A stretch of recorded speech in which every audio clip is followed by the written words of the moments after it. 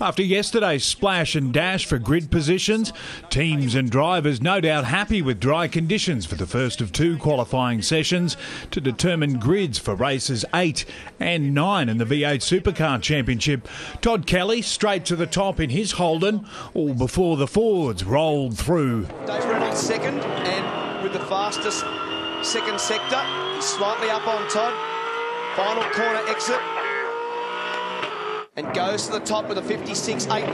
Well done. Will probably be bettered by Will Davison behind him. Yes, it is. 56.63. With 7 different pole sitters in the series so far, new championship leader Jamie Whincup was quick to put his hand up.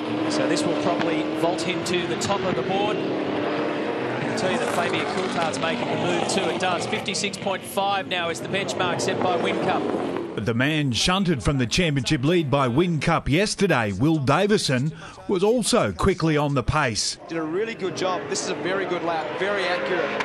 And a very good response from yesterday with 56.34 to the top of the timesheets. Great job.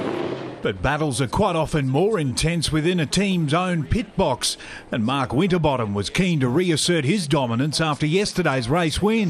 Well, he turns it in early because he was a bit deep into 7. Too deep, very wide, that'll cost. Strikes the top of the curb, and no, he still gets to the top. By 200 the other way. By 200 the other way. While it was Holden who held sway in qualifying yesterday, dominating the front 2 rows of the grid, Ford had flown their colours in this session. Jamie Whincup, though, had the perfect response. Look how tight this is for Whincup versus Winterbottom's time again. He straddles the curb as well. And Whincup goes to the top at 56.3. By 2 thousandths of a second. Shane Van Gisbergen would give Todd Kelly a bit of a shunt in his desperate effort to move up the grid, but it was the Holden of Jamie Whincup set to start from pole for race 8 alongside Mark Winterbottom. David Murdoch, Big Pond Sport.